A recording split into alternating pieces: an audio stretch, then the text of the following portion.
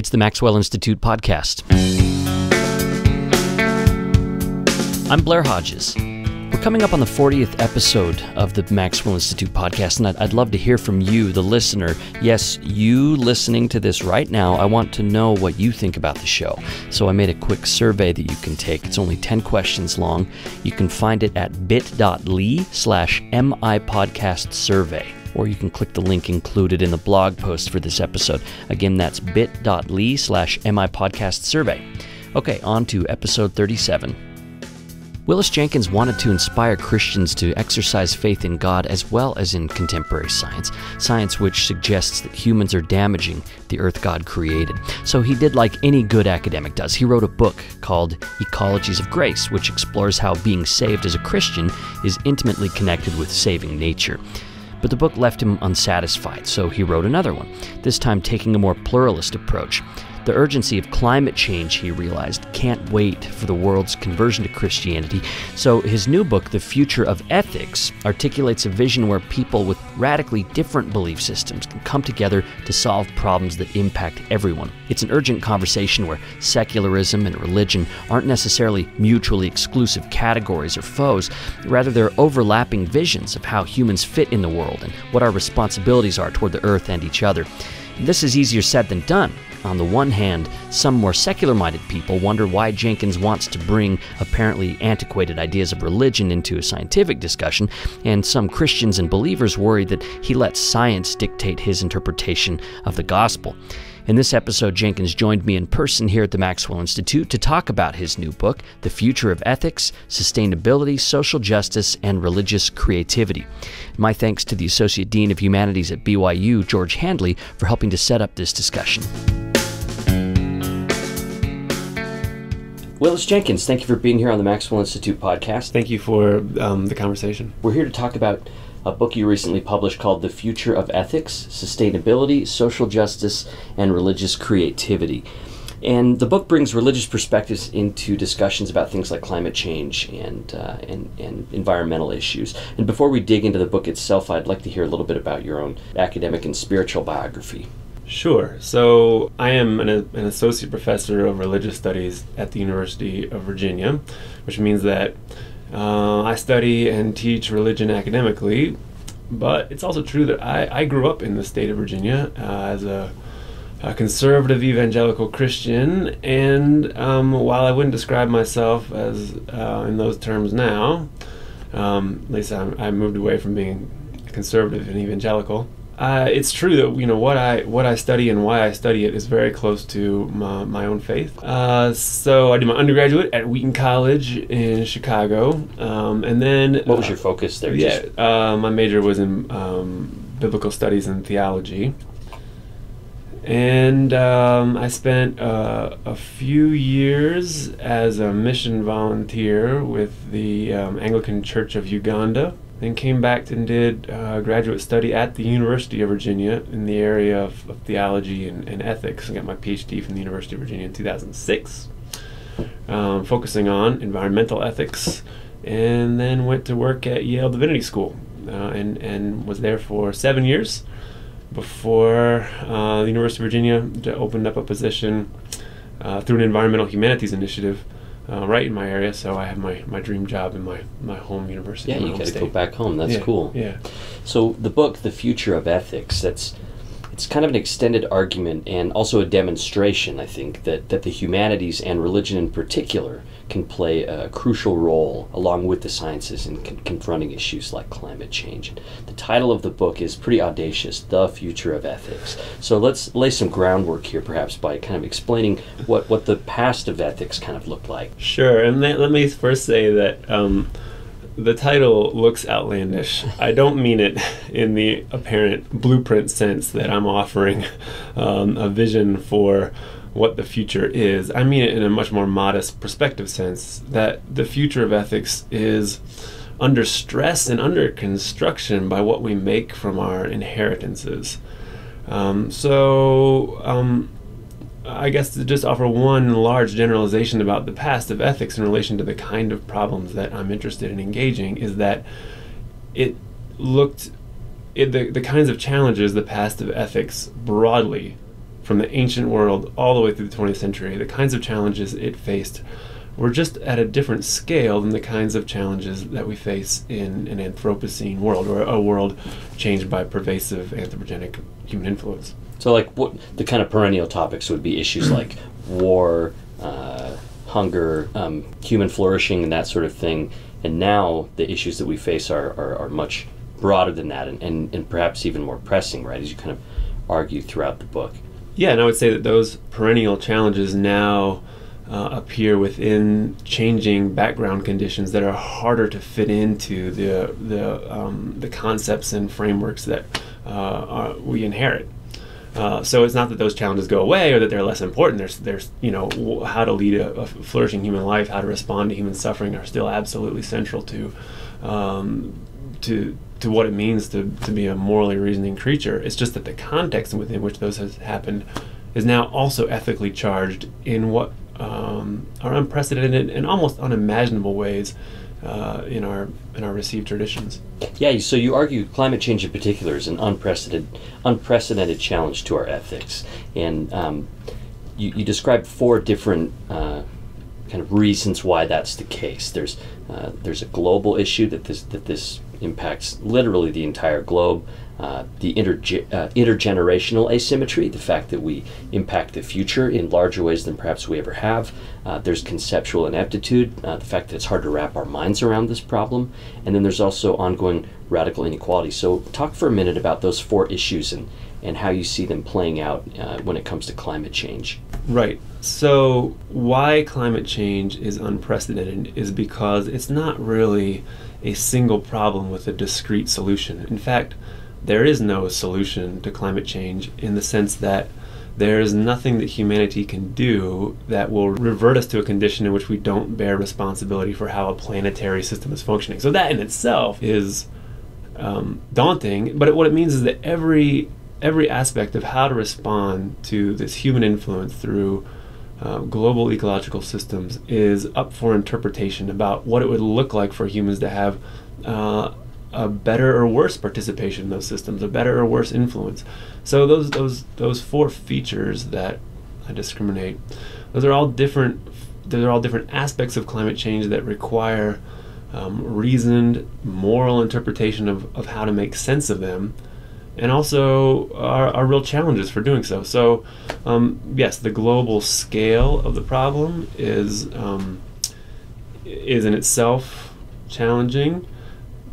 And what's especially frustrating about the global scale of climate change is that the harms and the incentives don't line up well. So, I mean, it's well known, the people with the most ability to do something about climate change have the least incentive, basically the industrialized North Atlantic world. And the people who are already being harmed by it have the least ability to do something. So that in itself frustrates political action. We see that happening this week in Paris. That's a major challenge built into it. But that's just one of the challenges. That's one aspect, that it's a global commons problem. The second is that it's an intergenerational problem. So that same kind of incentive interest asymmetry plays out over time. In other words, future generations are most at risk of climate change and the least ability to do something about it. Present generations always have a disincentive to act meaningfully. Thirdly, it's not clear that we have the appropriate concepts to deal well with climate change. And here's a clear example of how. Our ordinary ideas of harm and responsibility organize around a sort of paradigmatic portrait of one person harming another person in some way, right? So one person hitting another person, that happens and our brains light up. But with climate change, we participate in global structures that in non-linear ways lead to relatively worse outcomes for other people in ways that you can't quite trace. Like, that is very difficult for our brains to track, and it's not only clear globally but future-wise. Yeah, too, right? Absolutely. Is that why people kind of distrust it to begin with? Because a lot of people would be frustrated with this interview already because we've started from the assumption that humans affect climate change, right? So they would want to begin the discussion to even have that be proven. And how do you begin with those people who have that perspective? That how do you even describe what climate change is in a way that kind of lets them know that humans do impact it? Because people have questions about that. That's a good question. I think I would say, look, as a religious studies scholar, I don't have any authority on my own to doubt the overwhelming consensus of decades and decades of peer-reviewed science. I think it's important to be able to read what that peer-reviewed science says and where are the uncertainties. There are uncertainties in climate science, but the most important uncertainty in climate science is how humans will respond to it, which is to say this. The most important uncertainty in climate modeling right now is what humans will do. That's why those models are uncertain. I mean, that global average temperatures are rising, there's not any controversy about that. That's a matter of reading thermometers, basically. That humans have a causal role in it is almost certain, which is to say it would be very difficult to come up with a different causal story about the increased thermal energy in the planet. And I certainly can't imagine what that story would be. And the basic thing is we're trapping heat in, right? We're burning stuff. The stuff we burn sends stuff up into the sky. That becomes a sort of blanket over the earth. That the temperature is going to increase in unprecedented ways. So people that say this must just be cyclical. The earth kind of gets hotter, then it gets colder, then it gets hotter. This is unprecedented, the way that we're seeing it happen, and it's been traced by scientists to show that humans are impacting this. Right. So once we know that we are, then what should we do about it? What would be a fair response? What would be a responsible approach? What would be a just thing to do? Are there trade-offs there? Yeah. Are we going to confront climate change in a way that disadvantages poor people today? Because we're going to say, poor people in the future. There won't be people in the future, so sorry for the poor people today, that kind of a thing. Precisely. Those are very important trade-offs, and it's not obvious how you resolve them. Investments now to avoid future risks that would putatively distract resources from the current poor, that's an interesting moral question. I have to say, it's not like that's actually a lively point of debate. It's not like the world is interested in devoting massive resources to alleviating human poverty now. Yeah, right. And that it would then shift those resources to avoiding future risks of the vulnerable. But nonetheless, it's still an important moral question. Yeah, and that's interesting. It is more of a moral question than an actual active, live, practical question yet. So before we go on with that, let's talk about, because you use ethics as the category, and ethics to some people seems like a secular category, but obviously ethics is tied up with religion as well. So I want to talk about that, and to some people might seem like you hide the idea of religion in the subtitle here, the future of ethics and religious creativities in the subtitle there. So I'm interested to hear your thoughts about religion and its relationship to the secular when it comes to ethical questions. Well, I guess I'm using ethics in an intentionally generic sense. That is, any kind of reflection on why humans act as they do or how humans should act.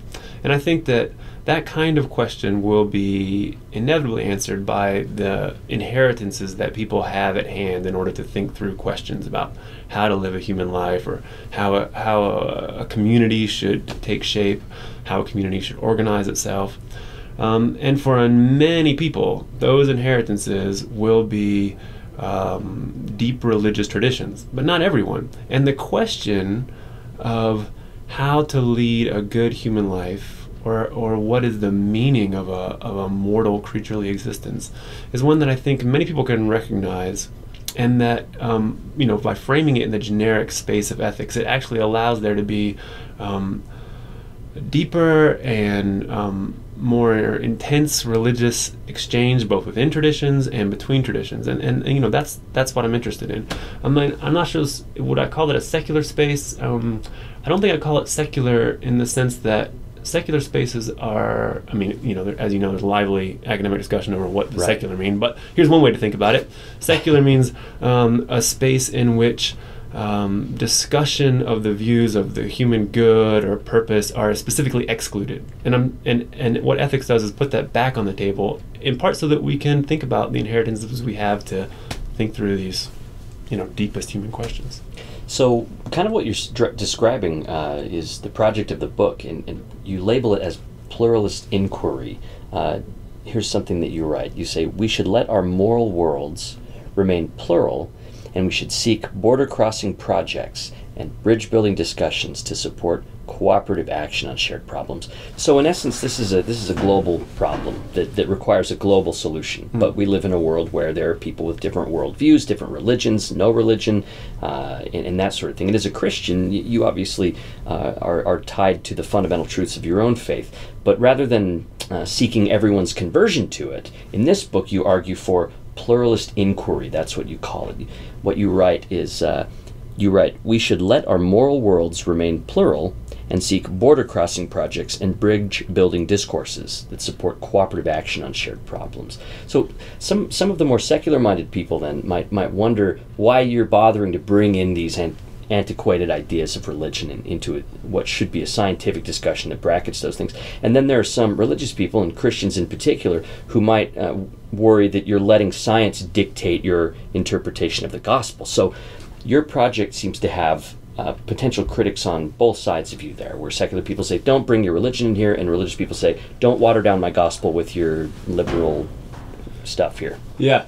No, I mean, my project has critics on all kinds of sides, actually. Yeah. And so let me add to the potential critical camp. I mean,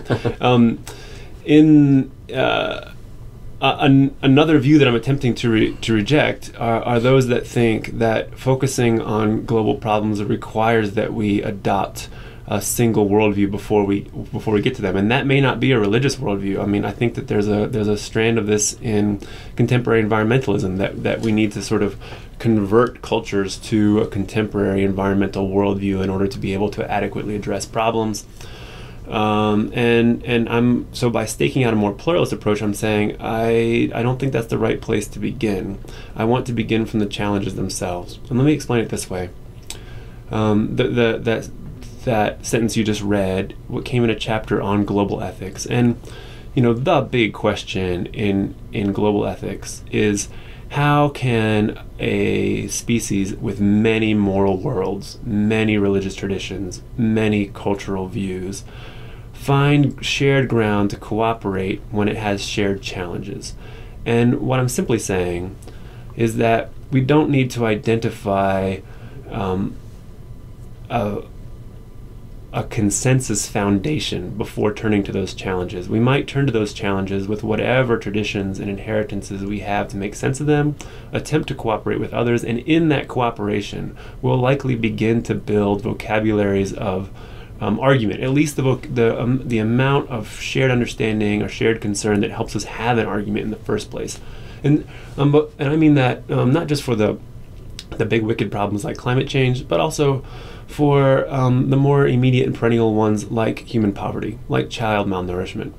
There's no reason that we should live in a world with chronic child malnourishment. I think that many people from many traditions think that that's true, and I think that we don't need to really agree on the universal reasons for that first. We could probably enter into shared projects attempting to meaningfully confront it and then argue over what kinds of beliefs and views and commitments one needs to have to adequately sustain those commitments.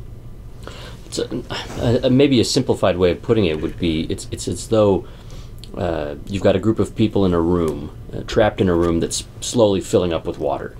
And the people can have an argument about whether the room is located in a hotel or whether it's located out in the middle of the desert in its own building or whatnot. Or you can decide to try to do something about the water that's filling up the room, kind of a thing. And as you're doing that, as you're confronting that problem, this other question about where the building is located, some of these wider questions can be discussed, and you can build trust by actually working practically on this particular problem that's threatening your well-being here. Is that kind of a simplified way of putting what you're describing? No, it makes complete sense. And and among the shared assumptions there is that we're in a building and that there's water and that it's rising, and just that provides, I think, a kind of provisional shared ground to then have more meaningful and deeper conversations that should not be suppressed. I hasten to add. Yeah. They should come to bear. They just need to come to bear in the most helpful and productive ways. So I think that answers especially the concerns that religious people would have, that by talking about this we're avoiding gospel issues or conversion to Christ is taking a back seat because you're saying those conversations need to continue, and those conversations have an important place. In fact, we'll touch on that toward the end of the interview, but you're also arguing that we face such large-scale problems right now that we should also spend some time really focusing on practical things we can do about those problems now, regardless of shared and different worldviews overall. That is true, and let me deepen the religious stakes to that. I think that those spaces where humanity is facing planetary challenges are, for religions of all kinds, probably some of the most important missional spaces that exist. You have to be able to show how your tradition, how your good news is in fact good news in this troubled, difficult space. I think that's kind of a missional commitment of my own. I think that that's where the most important spaces of theological engagement exist. It could be rooted in James, right, in the New Testament, where he talks about true religion is, actually helping somebody today, kind of a thing, rather than, not that eternity doesn't matter, but that this is what God's given us today. We should focus on that. Yeah, but maybe I mean even this. So what does Christianity argues over what it means to love God and love neighbor, right? And it's not obvious how it is meaningful to say that we love our neighbors in a world in which there is chronic and avoidable child malnourishment. And so we need to begin to show the intelligibility of that commitment in that space. And insofar as we do that, I think we enter into meaningful, even missional conversations with people of other traditions. So we have to show how our faith actually gets food in people's stomachs and how it alleviates those problems. Yeah, I mean, unless one wants to claim that one's faith has nothing to do with the suffering of children, right? Sure, go for it. Right. I just don't think that that's going to be an interesting, lasting, or a very effective evangelism policy. Yeah, right. So, as we said before, there are a lot of people in the United States that have deep-seated suspicions about issues like climate change, and you write that even some of the religious people who do care about climate change and want to be involved in the conversation have been long on critique and short on creative possibility. So talk about that indictment a little bit, about where Christian ethicists have been on this question. So I think there's a temptation that religious thinkers of all kinds have when we come to address environmental issues. And I do not mean to say this approach is wrong, just that it can lead to deceptively easy diagnoses. There's a famous critique of Christianity by the medieval historian Lynn White called The Historical Roots of Our Ecologic Crisis, published in 1967, in which he essentially blames the worldview of medieval Christianity for giving rise to the assumptions of modernity that let humanity exploit the earth. Set off an absolute firestorm of debate. He basically said Christianity is to blame for current ecological issues, the worldview of Christianity. The worldview of Christianity is, and even people who are not Christian in the modern world have inherited the axioms of that worldview, even if they're not Christian anymore. Right. So it was a deeply productive indictment. It was probably the best thing that could have happened to religionists and especially Christian ethicists, because it basically said environmental problems are at root religious problems, and the only way to address them is to get to that religious depth. And that call has been taken up with great enthusiasm by generations of theological thinkers on the environment. And I include myself here. We are all too happy to say, yes, environmental problems are symptomatic of a fundamental question of belief, and here I have a therapy for that, a theological therapy. And what I worry about is not that is completely wrong. I think that is nonetheless, that is still an important and interesting approach to interpreting environmental problems. What I worry is that if we only focus on those deep cosmological roots of environmental problems, we don't address the particularity of the actual problems we face. So, for example, I found myself, having written a first book on Christian theology and environment, I found that I had nothing interesting to say about climate change in particular. Just to say that, all I could say is that this is the book Ecologies of Grace. Yeah, right. Yeah. So having nothing interesting to say, I thought made me question that entire approach, and I just think religious ethicists ought to have a sense of how our diagnoses make a difference for the messy, pluralist conflicts taking place within cultures over environmental problems.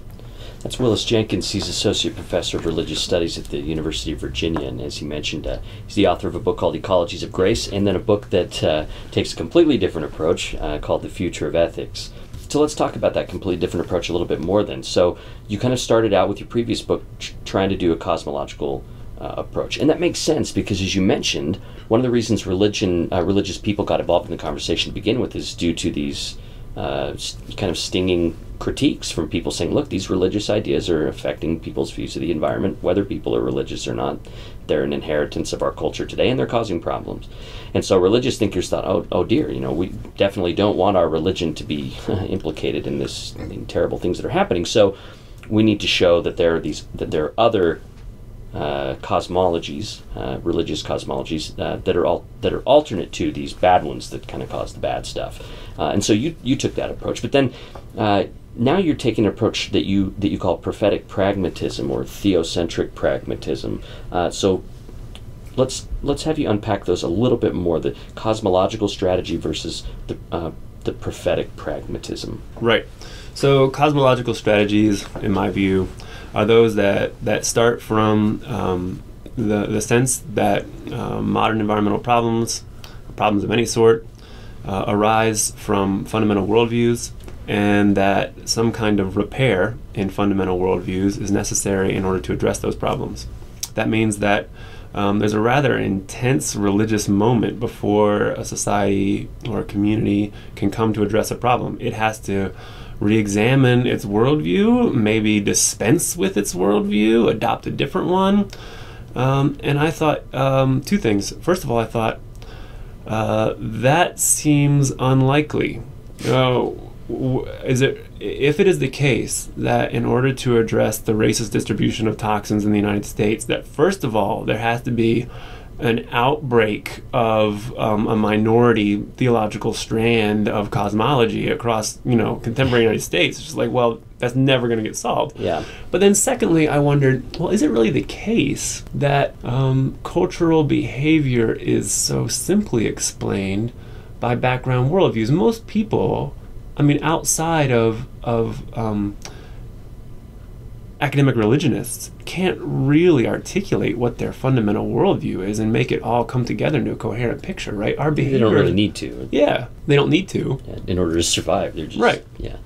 Yeah, our behavior is sort of already made for us by the communities in which we exist. And so anyway, I thought, well, what if we start from the other side? What if we work from communities that are attempting to address those problems with their own traditions, however imperfectly, and see what those concepts do as they are stressed by the problems they're attempting to face.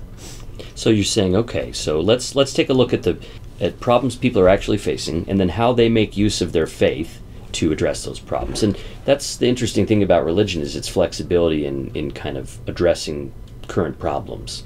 And you mentioned the race issue. So there's this stunning chapter on race and environmental issues. And in a nutshell, you tell the stories of some black communities, especially in lower income areas, who have suffered due to the offloading of toxic waste and garbage either at or near their communities, right? There's this idea of, well, we have this toxic stuff, we need to put it somewhere. Oh, here's this area that's not very developed, and we're just going to dump it over there. And then it causes these health issues in the communities. And you noticed how those communities were reacting and using their religion to react, right? Yeah, that's right. It's one of the lesser known things about American environmentalism, and especially religion in American environmentalism. The discovery that the greatest statistical predictor of toxic waste sightings in the United States is race.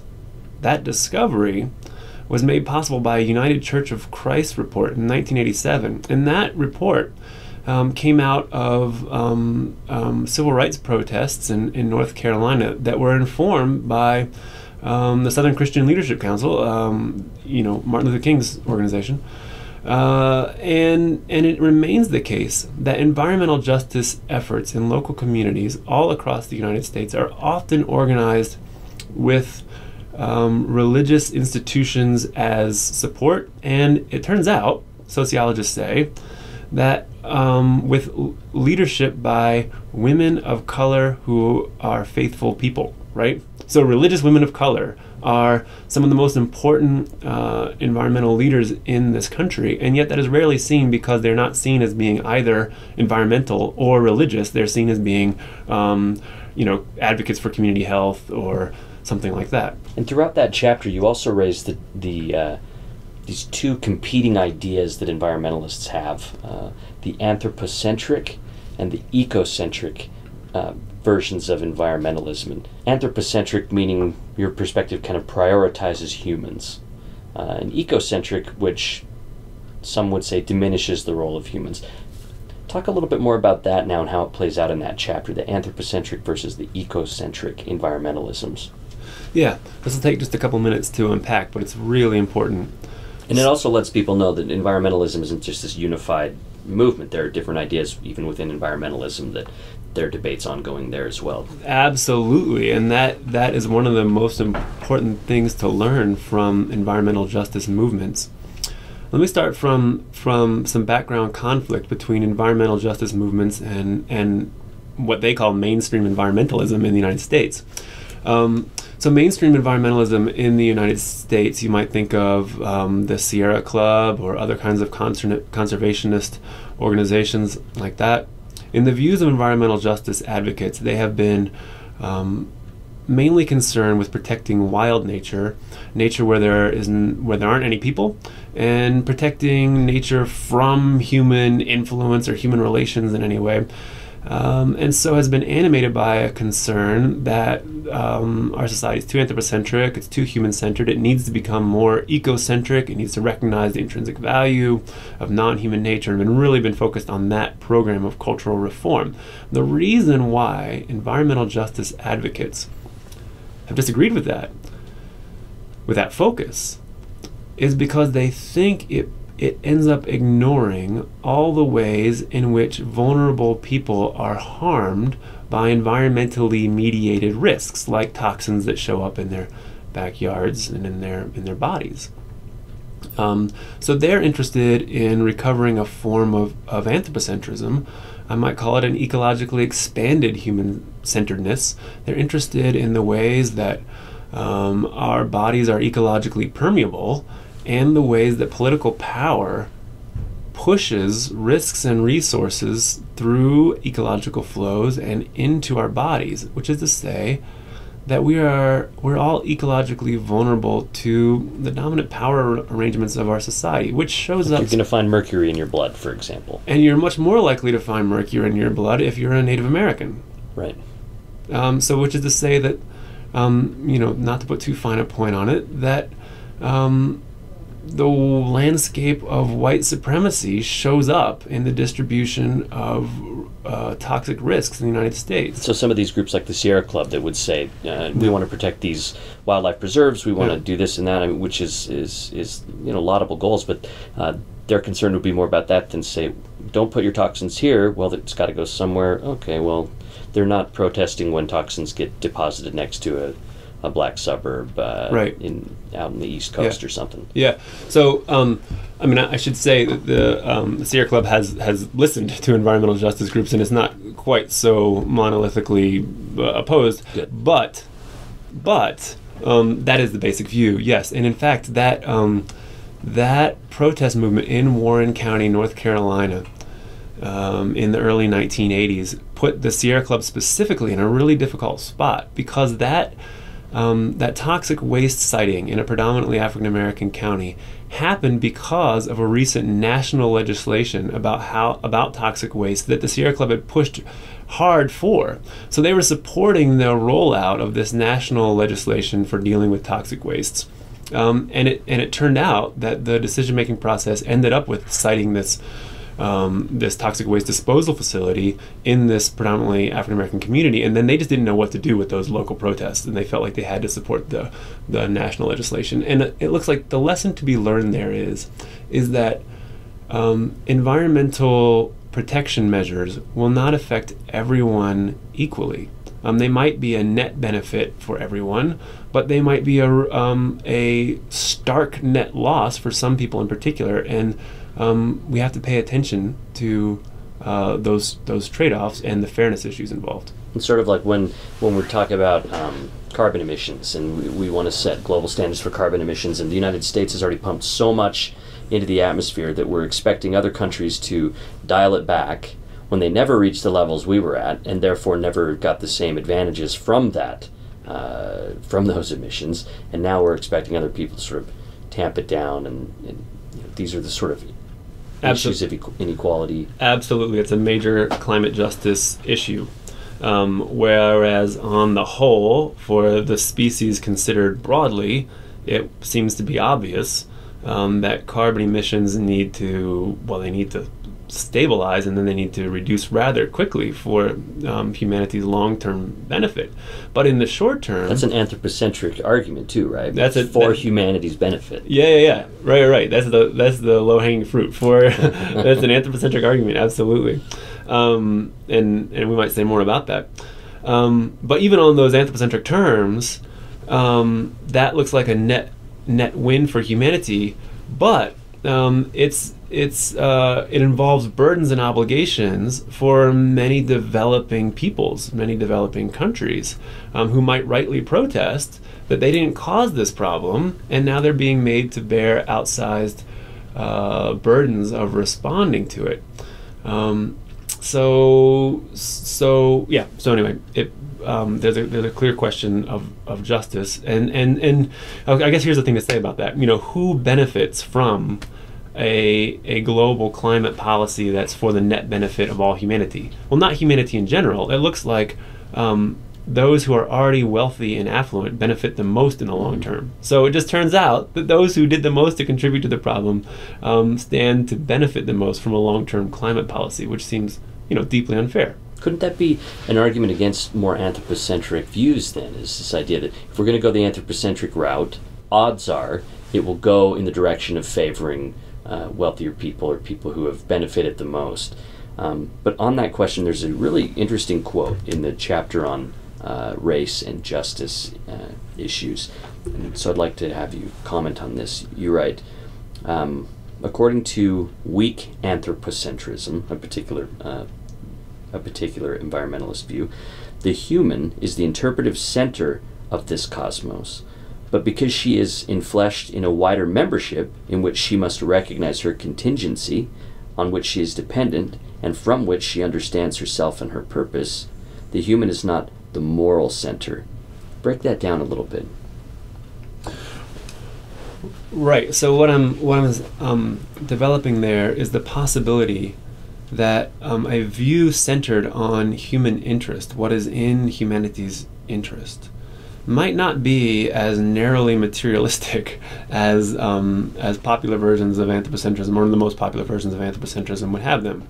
In other words, if we think about, and especially if we think with theological considerations about what is in humanity's deepest interest and who humanity is, it might turn out that protecting the ecological communities in which we live, and in fact even having a kind of intimacy with them, a response to their beauty and a wonder at their ultimate meaning and their creation, might be essential to the kinds of creatures that we are.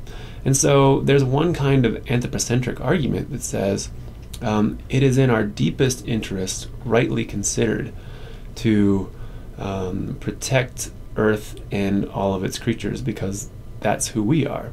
Which is to say, when we understand ourselves most truly and deeply, we understand that we are not at the center of Earth, that rather we occupy a niche in which it is our ecological and theological role to care for this community. So to tie this to scriptural ideas, because religious people often point back to the scriptures as, Genesis obviously provides one of the most used proof texts to support the idea that the humans dominate the earth, and that God intended that. Genesis lays out a creation of the earth and a creation of humanity, and then humans are given dominion over it. And let's talk a little bit about how that scripture can play out in what you're proposing with prophetic pragmatism. Sure, yeah. So lots of discussion about how to interpret those first two creation stories in Genesis and their implications for environmental theology. You know, there's this first creation story with those very strong dominion verbs, to subdue and to fill, and those are strong command-like verbs. And then the second creation story, it seems so much more agrarian. You know, the human is to cultivate and keep or guard. And so one strategy is to privilege the second creation story over the first and say, really, the second one is the better picture, the truer picture. I don't know. I think that's actually, I don't know, it's kind of a cheap interpretive strategy. There's clearly two stories. Forget about that one. Yeah. There's clearly two creation stories there, a Yahwist and an Elohist. They're juxtaposed. By the way, if anybody doesn't know about that, go back and listen to the episode with Ron Handel where we talk about Genesis and the different creation stories. But Nice. Go ahead. Nice. And so... You think that's a cheap interpretive strategy to just chalk it up to two different accounts, forget one of them, and focus on the other? Well, certainly forgetting one of them and focusing on the one you like, without some stronger interpretive reason for doing so. And there may well be strong interpretive reasons for doing so. But focusing on dominion, you know, another theological strategy would be to say, well, what does dominion mean? And I like the Protestant theologian Karl Barth on this. He is one of the most anthropocentric, dominion-focused, command-organized theologians in the tradition. He's not the place you go to look for an ecological ethic. But what he has to say about dominion is very interesting. Two things. One, what's happening there is that humans are given dominion as a witness to God's dominion, which means they don't have some kind of partnership or some kind of, deputy managerial role over the earth. It's not theirs to control. They just witness to God's dominion, which really makes it a much more contingent kind of ecological role. And then secondly, eventually, he'll say, well, where do we learn what it means to be a dominus, a lord? Well, Christians learn it from the self-revelation of God in Jesus Christ, the servant. And so then the whole thing gets flipped and subverted, so that what it means to exercise dominion is to exercise servanthood. And so I guess I would say any Christian dominion theology has to wrestle with dominion as it looks like in Christ. The place you bring up Genesis in the book is actually in a chapter about desires. And that was really interesting to bring up the subject of desires, because I think this showcases where religious faith plays an important role in the managing of human desires in general. So talk about that chapter a little bit about desires. Right, so I'm thinking about desire in the context of environmentalists and other concerns, that excessive human desires, either in terms for population or even more so in terms of consumption, are what's driving destruction of the earth. And there's a sense in which I think that's probably true, but what I think is interesting about theological approaches to desire, especially Christian approaches to desire, is that usually the diagnosis is not that humans want too much, but that they want too little, that they desire cheaply material things when they could have infinite things, that they want cheap wealth when they could have true wealth. And so what I think is, I think that I'm trying to remember how I used the Genesis passage there. Yeah, so you're talking about it in terms of the human economy has, there's unprecedented scales. We've appropriated unprecedented scales of Earth's economy while generating prosperity for unprecedented human populations. And this follows your quote about be fruitful and multiply and fill the earth and have dominion. Yeah. So I wanted to engage that. Yeah, I wanted to engage that dominionist text because that's a worry that people have. about any community that looks to the Hebrew Scriptures for its sense of how to interact with Earth. If that's the first thing you see, isn't that the root of the problem? Just go have as many kids as possible, and then take up as much resources as you need. It'll all be okay. Yeah. And I guess what I want to say is, yes, you read that Scripture in the context of thinking about what it means to exercise real dominion, what it means to truly fill the earth, what it means to seek real wealth. And upon reflection, seeking real wealth is probably not going to look like, material riches. And in fact, the way that as I understand it, the interpretation of those dominion verses in the ancient world was really not focused on a mandate about extending population. It was more interested in the presentation of humanity's place in the cosmos, and sort of what the human purpose overall was. And I think that has been lost in some kind of proof texting, both critical and apologetic proof texting of those dominion verses. That's Willis Jenkins. He's Associate Professor of Religious Studies at the University of Virginia, and he joins me here at the Maxwell Institute today. He wrote the book, The Future of Ethics, Sustainability, Social Justice, and Religious Creativity. So toward the end of the book, you revisit the intergenerational issue that you raised toward the beginning. That's the fact that with an issue like climate change, we're impacting people that haven't even been born yet. We limit the possibilities of the future, and we possibly even set people up for eventual catastrophe. And there are different models that ethicists use when they're thinking about the obligations that we have to people who aren't even born yet. And it's a really difficult issue to tackle, and there are a few different models. So I kind of wanted you to talk about the strengths and weaknesses of a few of those that you bring up, and kind of how they intersect with the outlook of Christians. I don't want to speak as though there's one particular Christian outlook. Sure. So there's the investment model, intergenerational membership, and precautionary. Go ahead and talk about those. Yeah, and let me start off by saying that here's a place where I think that theological reflection is especially interesting, because if anything, members of religious communities usually understand themselves as members of an intergenerational tradition, as something that they have inherited and something that they really want to pass on to future generations of this tradition.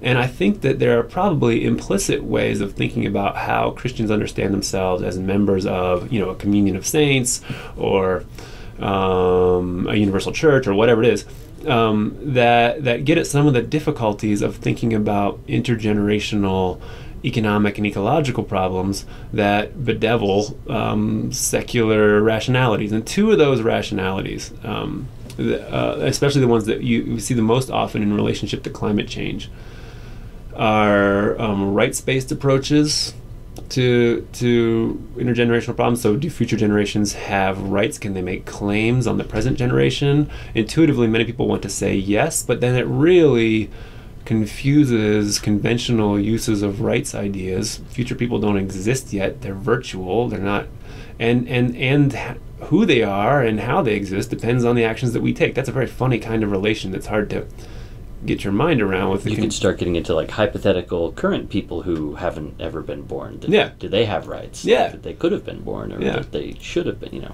Yeah. So and then, what is the strength of those rights? Yeah. So it's not clear how helpful that is for articulating an intuitive sense that we have obligations to future generations. The dominant model, the most important for climate change, is the investment model, which is to say the cost-benefit analysis model, and the most important idea there is discounting. In other words, how weighty within our prudential analyses should costs or risks to future generations be held? And this seems like an incredibly wonky... Yeah, this was tough to wrap my head around. But I want to dwell on this because it's hugely important. Future worlds are being made around how discount rates are being set. Decisions about who is setting these, first of all? Very important question. That's what I'm like. All right, so before we get that, who's doing this? Well, this is really important. So and this is really important for religious ethicists to pay attention to. And I guess one reason I wanted to dwell on the wonky is because I think we skip over this too easily. And so there's a really interesting debate between the American economist Bill Nordhaus at Yale and the British economist Nicholas Stern in the UK. Stern wrote something called the Stern Report on Climate Change, which was an economic analysis of climate change. Nordhaus is a climate modeler. And they have famously different ways of setting what should be the social cost of carbon. In other words, basically how to internalize the amount of harm that our current greenhouse gas emissions are causing. How to internalize it?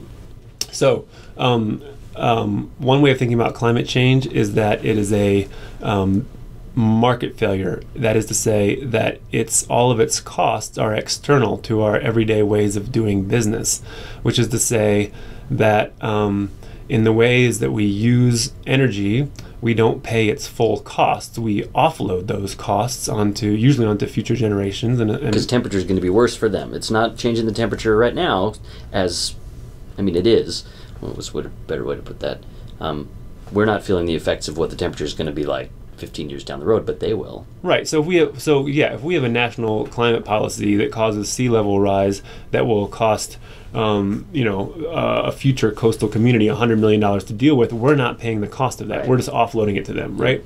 And the economists, almost all economists, conservative, liberal, whatever, they are all agreed that you want markets to internalize true costs.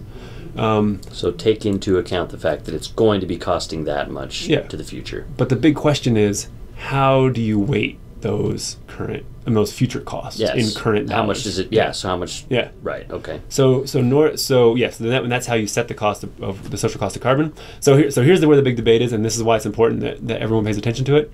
Is Nordhaus basically thinks that market behavior can and rightly does set the discount rate. So don't change anything. Well, whether look to the performance of bonds to know whether to set the discount rate at 1 or 2 or 3%, to know how much to charge that $100 million 50 years from now in future costs, because there's not going to be $100 million. If we see $100 million of cost is going to happen 50 years from now, we're not going to put that in our current decision-making framework at $100 million. We're going to put it in at $100 million at 3% discount rate. It's going to be much less, right? Well, anyway, you can see the problem right away. It means that the discount rate has this massive impact on current policy. And Stearns basically says this: we need to have political and moral discussion about about how to set the discount rate in view of how we think about our obligations to future generations, which is incredible. He's saying we should have a wide-ranging cultural and political discussion about how we understand our obligations to future generations, and then have that inform these policy instruments that will set how we respond to problems like climate change. And who conducts that conversation, though? Yeah, right. Well, this is precisely what someone like Nordhaus would say. How are you going to have that conversation? Let's just look to the bond markets. Yeah, well, and one of them, here's the irony, though, is you're a pragmatist. That seems more pragmatic, to say, how will it affect rationally behaving humans today? What's the bottom line?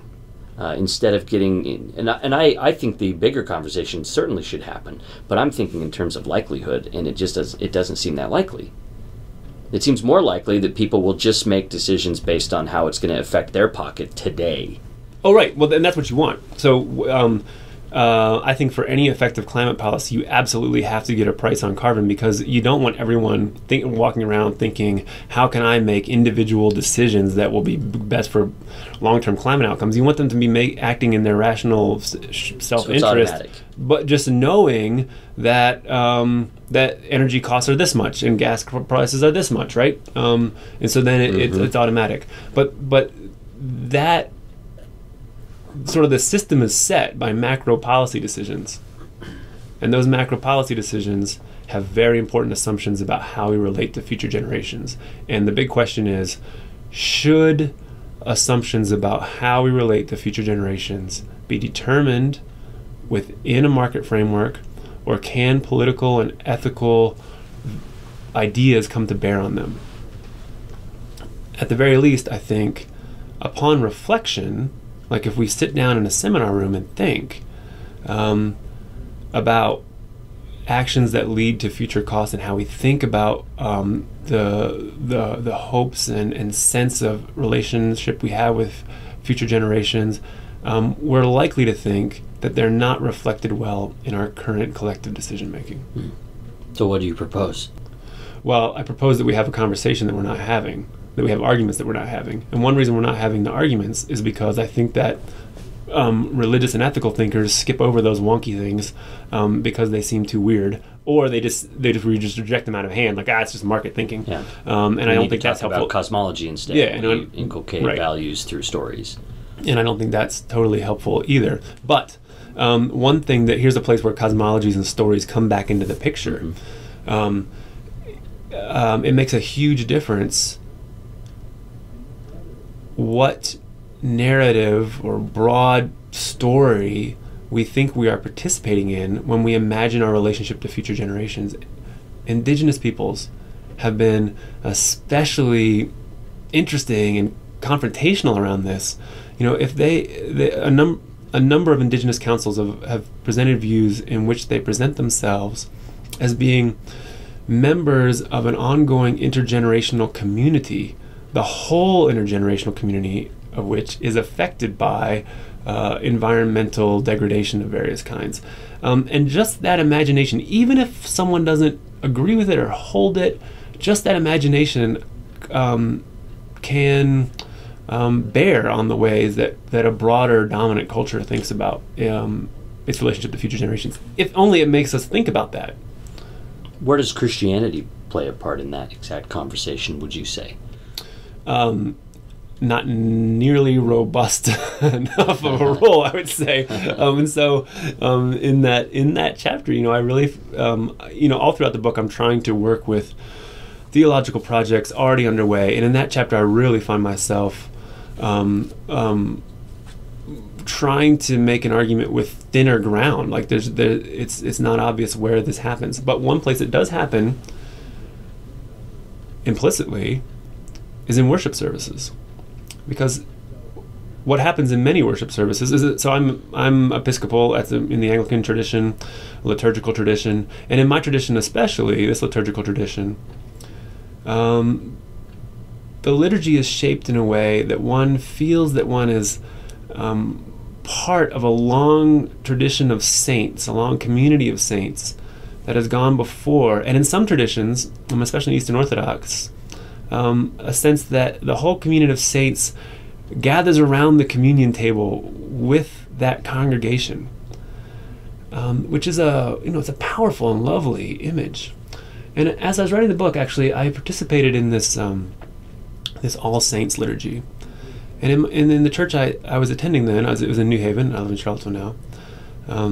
In this church, it was a tradition to process around and around the church many times, chanting out the names of the martyrs and of witnesses and of deceased members of that church, just remembering them and sort of in a sense being with them in witness to the mystery at the center of that church.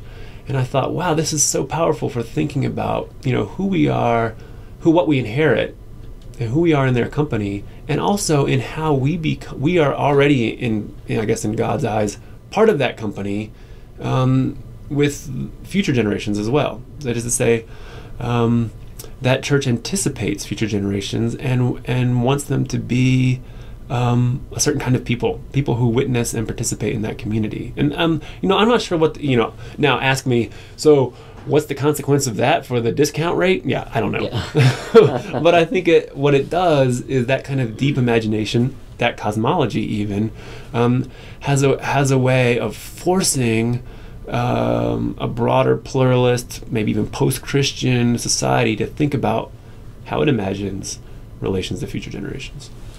And we'll talk a little bit more about that when we come back. We're going to take a brief break. We'll come back with Willis Jenkins, Associate Professor of Religious Studies at the University of Virginia. He's the author of The Future of Ethics, Sustainability, Social Justice, and Religious Creativity. We'll come right back with the conclusion of the interview. Do you have questions or doubts about your faith? You're not alone. Many faithful members wonder about aspects of LDS Church history, belief, or practice. Everyone needs a reliable and faithful place to work through questions. The Neil A. Maxwell Institute for Religious Scholarship and Deseret book offers such a place in a book called Planted: Belief and Belonging in an Age of Doubt by Patrick Mason. Planted offers an empathetic, practical, and candid perspective for people struggling with questions and people who love those who struggle. Planted is available now at Deseret Book and online retailers like Amazon.com. We're speaking with Willis Jenkins today on the Maxwell Institute podcast about religion, climate change, the humanities, and science, and all sorts of things. The book,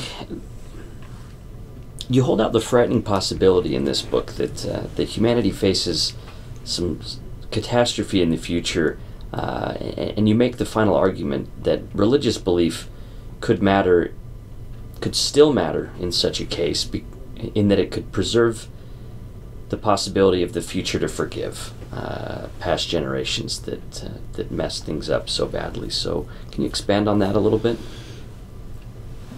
Yeah. So this picks up a thought that the book opens with, something you asked about at the opening of this interview, about the complex challenge of climate change.